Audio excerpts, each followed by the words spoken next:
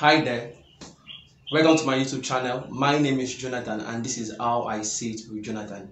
So quickly today I would want to discuss something very important with us. I noticed something recently as regarding the rich and the poor. In my journey to become a billionaire, I found that certain things that makes the rich different from the poor, and these are things I have subjected myself to apply on my journey to becoming a billionaire. And I just thought, why don't I share this thing with you? Right? Okay, but before I discuss these things with you, if you just joining my YouTube channel, please do well to subscribe and also hit the notification button so that whenever it is we have new videos coming up, you could be the first to be informed. Then also do well to like, comment and share, so when I get back from this break I will then tell you what makes the rich different from the poor after this break.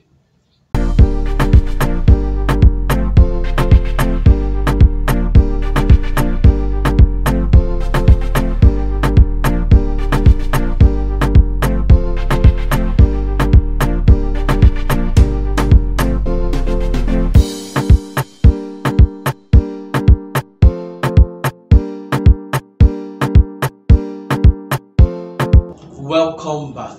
So very quickly today I would want to discuss what makes the rich different from the poor. If you would ever become rich, one of the things you must seek to do is to understand the rich people, is to understand what makes a man rich. Why is he rich? Right, so I took out my time and I discovered some truths. One of them is his mind. Now, the major difference between the rich and the poor is their mind.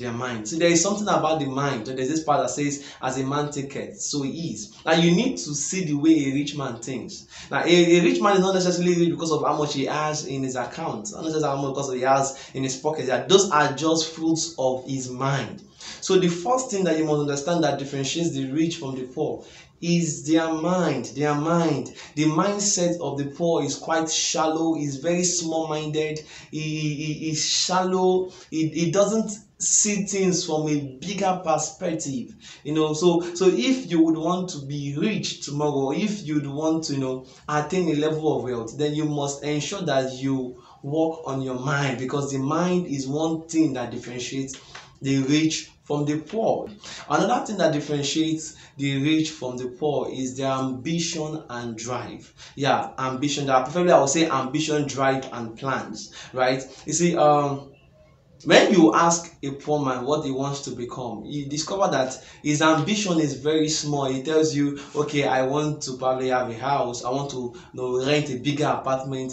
There's this shallowness, this small-mindedness you discover when he shares his ambition with you.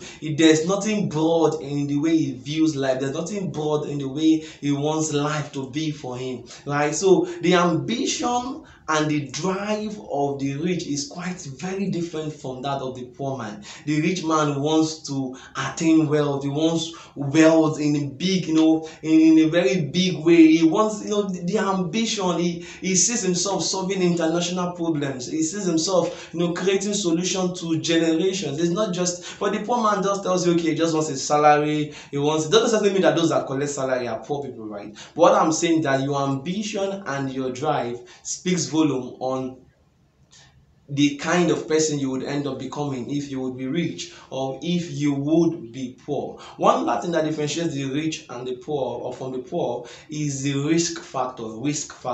Yes, the rich people like taking risk. They love taking risk because they believe that the way to living a profitable life is by taking risk. But the poor like maintaining the safety zones. They like to ensure they are within the safety zones. They are in their comfort zone. They don't want to take risk. They are scared that if they take certain risks, they may make losses, they may make this, and that is why they never make profit. That is why they remain small. But the rich man doesn't mind losing. He's not scared of losing. Why? Because he knows that if things go the right way, he would end up earning so much. Right? So the risk factor is one other thing you must consider, because sincerely speaking, if you would ever become anything big in life, then you must ensure you take risk. Another thing that I believe that I found that differentiates the poor from the rich is creativity.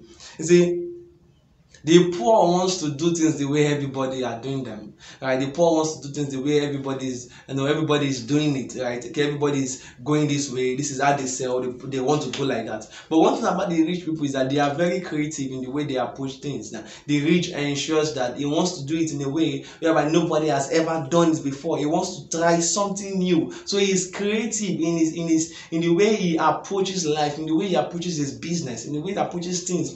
He is very creative, and this is one of the reasons why he stands out. This is one of the reasons why he's different from the poor. The rich are very creative, while the poor are just stereotyped in the way they approach things. One other thing I believe that also differentiates the rich from the poor is their attitude. Their attitude. Oh, attitude is everything, right? You see, one thing you would find with the poor is laziness, right? Laziness, indiscipline. You just name it. This negativity, this complaining, you discover these are the things that are quite associated with the poor man. He's always complaining. He's not just always complaining, he's always blaming, passing blame. These are the attitude of the poor man. You see him arguing about sports, you see him arguing about the country, and he tells you the government is doing this. He tries to put the blame to the government. He never takes responsibility, and this all speaks volume of the kind of attitude he has. But look at the rich, for instance, like the rich is one, you discover that they take responsibility of their life. One, the rich is very disciplined. The rich is uptight. The rich, his attitude to life is positive. He maintains a positive attitude. He ensures that his joy is maintained. He doesn't allow circumstances around him affect his ambition. Does not allow circumstances around him affect where he's going to. So attitude is one major thing also I believe differentiates the rich from the poor. One other thing I also discovered that differentiates the rich from the poor is access. Yes, access. I discovered that you will never amount to anything great in life if you lack certain access. Now, for the rich has positioned himself in a way whereby he has access to quality relationships and access to quality information. You see, in life, relationship and information are what determines how big you will be in life. Now, the rich has learned to position himself whereby he has access to quality relationships and quality information. But the poor man, when he's having issues, he doesn't have anybody that will come bail him out. This speaks of the kind of relationships he has. So the relationship and the information the poor and the rich is exposed to determine their differences, right? So you want to be rich, what kind of access do you have? What access do you have to quality relationships? Do you even have any quality relationship? If you find yourself in need of certain amount of money, do you have anybody in your cabal, in your cycle, that could bail you out? These are questions you should ask yourself, because it's not enough for you to have desires to want to be rich. It's not enough for you to say I will be rich. You must ensure you are applying the right principles. One other thing I also discovered that differentiates the rich from the poor are principles. The rich people are people of principles. They apply certain principles. They know that in order to be rich, they have to sow seeds, they have to give back. But the poor only has this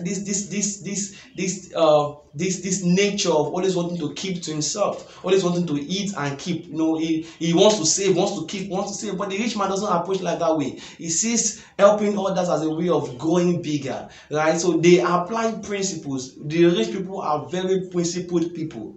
They are extremely very principled people. And one last thing I believe differentiates the rich from the poor is what I call, is it grace now? I would call it grace. I would call it the spirit of wealth. I would call it, there are so many names for it, right? Everybody has different name for this same thing. But one thing is certain, when you ask any rich man, when I mean rich man, I mean a man that's probably a billionaire or a multi-millionaire, you ask him the source of his wealth, he would tell you this and that, but he always ends up telling you that it is the grace of God. Why? Because you discover that becoming rich or being rich to a level or an aspect, to a degree, comes by the grace of God. So this is where I will stop my video, the difference between the rich and the poor. Peradventure this video was helpful. Please and please, I would like that you subscribe to the YouTube channel, that you like, you comment, and you also share. Being rich is not just an aspiration you should have. You must ensure you are taking positive steps that will bring you to that destination. Till we meet again, my name is Jonathan, and this is how I see to Jonathan. Stay blessed.